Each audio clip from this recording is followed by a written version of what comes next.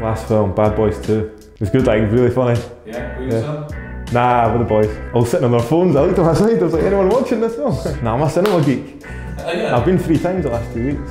Seen The Gentleman, 1917, and then Bad Boys 2. The last time I went, I seen Star Wars. Star Wars. Which one? One of the old ones in the 90s. I like most genres. I really like a good comedy. Like a really stupid comedy. So we'll see you at the International Film Festival then? You might do a wee monocle and just sitting back, just enjoying the show. Why don't we go Michael Higdon? Motherwell legend. He's big, hard, striker, holds up, banged goals in as well. Nah, just enjoyed watching him. And Yogi, oh wow. He was some boy, but he was gaffer at Rafe my second last year. We got relegated for the championship. Last game, I think it was the playoffs, and we got beat off, I want to say Brecon. And after, he's come in and there's real toxic hatred in the changing between a few boys and the gaffer. So last day he's walked in, he's just gone, right boys, that's it. And just a couple of the boys have gone for him, caning him. He's caning them back, and the punch has been thrown, the assistant's going red. And boys are shouting at him, he's poking boys in the face, like, it's class. I was sitting there just enjoying the show. It was nuts, like. He had a couple like hair dryers, like when we played St Mirren once, got beat 5-0, I think. We needed like a draw or something, and they were coming right up from behind us, beat 5-0. Who wants a square goal? Who wants that? It was amazing. I was like, he's a legend, like, he's unbelievable, I loved him. I scored the 5,000 SPFL goal. There's a wee carrot for you. Yeah? Yeah. Who was that against? Elgin. He right through East Stirling. That'd be the last season before they got relegated, right? Last season before they got relegated by the mighty Citizens. Yeah. It's been onwards and upwards since then for the Citizens. You played your part in our rise. Exactly, I know, they won me.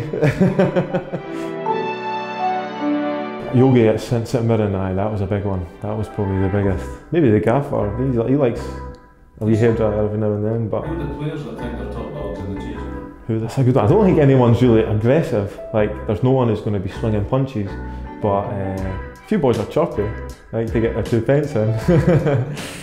But I don't know, I'm usually on the bench, so I don't really see it half time or that. I'm just enjoying kicking a ball of it at the side.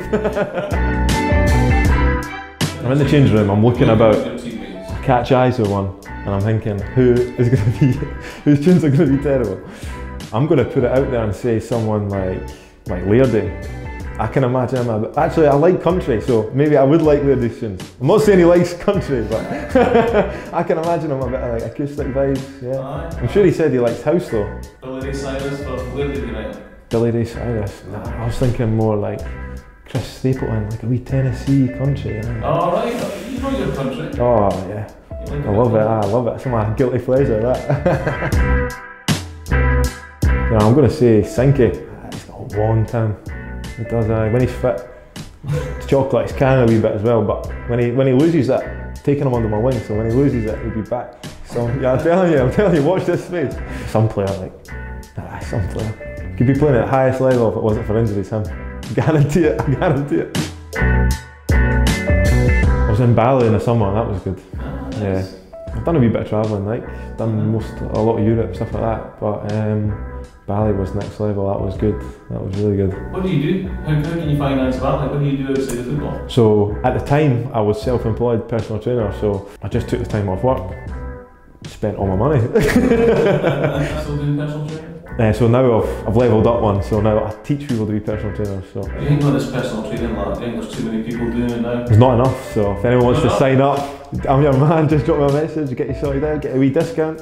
For the Edinburgh City fans, anyone who wants to become a personal trainer, just drop me a message at the fitness group, okay? Do you think your fans are needing some personal training like this? Not at all, but yeah, but if they want to make a positive change in their life and helping other people change their life for the better, why not make a step into the fitness industry? You sold time shares, huh? No, but you know what they say, sales never sleep, you gotta we do know. Just a glacial look he's got on his face. You know, you just want to go up and knock on the head, hello. He could be starstruck, you know, me speaking to myself, you know, but I don't know about the others. I can't comment from that. What would you do to bring Dino out of his shell? Do you know what, I know exactly what to do. sign him up to my course, help him become a personal trainer and kickstart his confidence. Get him started, get him teaching other people. You'd be amazed what I can do in 5 weeks. Nah, superstitions are for the mentally weak. Concrete mentalities like myself don't need any superstitions. When you're saying that, I just can't help but imagine Conrad dressed as Mad Hatter in Manchester for the Christmas night out. He really put a lot of effort into it and it was really creepy. Mind you, I was very creepy too. I was a snowman, but the full thing, so you couldn't see my face. And I just kept talking in this voice, like, you want ice cream? Surprised I never got to jail, like, but.